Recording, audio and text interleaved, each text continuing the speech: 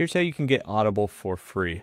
Right now, they're pushing this 99 cents per month for 3 months deal. I left a link in the description to this page so you could get that deal if you see it. But if you scroll down a little bit on this page, there is a enjoy 30 days free button right here. So you can actually try Audible free.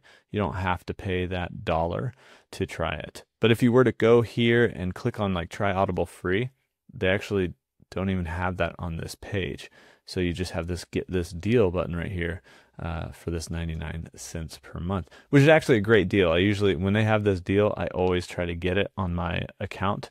If it's been long enough since you last canceled or paused, you can get that deal again, which is pretty cool.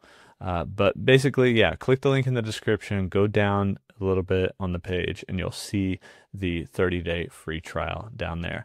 That's really probably the only way. Audible does do like Prime Day deals and things like that, where you can get 3 months for free if you're a Prime member.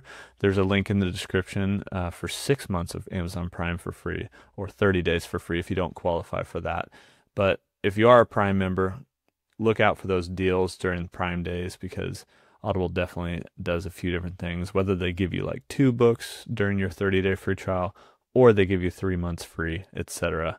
But this 99 cents per month for 3 months is a great deal too. And you can just cancel and keep the books, so you don't actually have to continue paying your subscription to keep the books that you buy with your credits.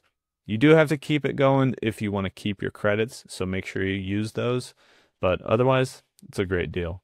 That's how you can get Audible for free.